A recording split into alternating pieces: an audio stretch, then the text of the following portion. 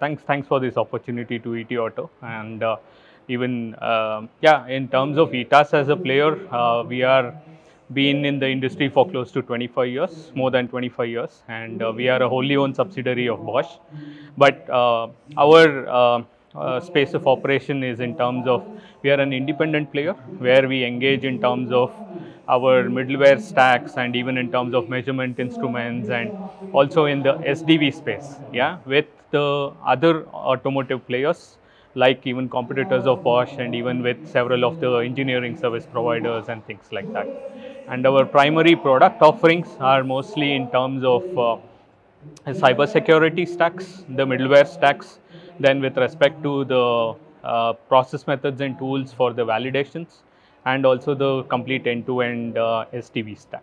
From an Indian market perspective, the primary requirement, so we saw a presentation just now about cyber security. We see that that is going to become prominent, especially with the number of connected vehicles that we are seeing in the market. So this is something, even without the regulation coming into place, we already see a lot of traction.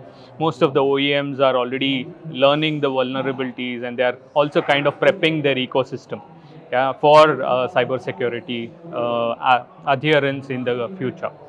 And the second topic is with respect to the automotive middleware itself, where it is distributed across the ASIL based, or the what we call as the hard real time, then what we call as the autonomous based middleware, and then we have the non-safety or the QM based middleware.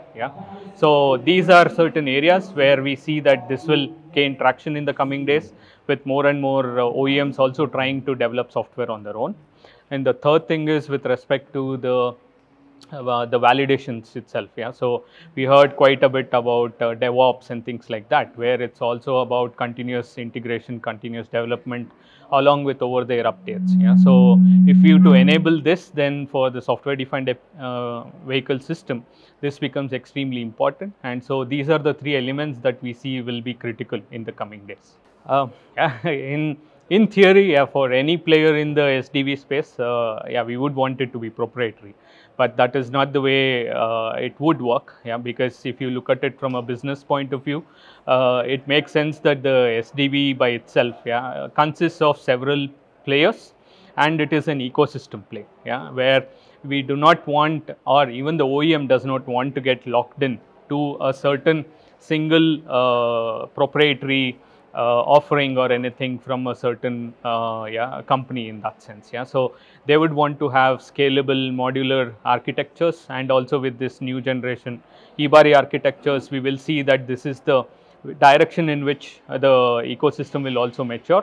And based on this, we will also see that all the OEMs will also start asking for various competitors by itself working together to enable the software defined vehicle.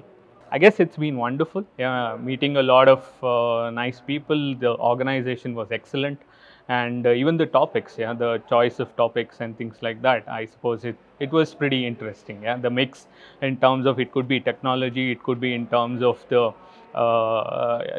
invitees as well. It was good to meet old colleagues and all these. So it's nice, and I hope we are able to see more such events with much more scale in the coming years.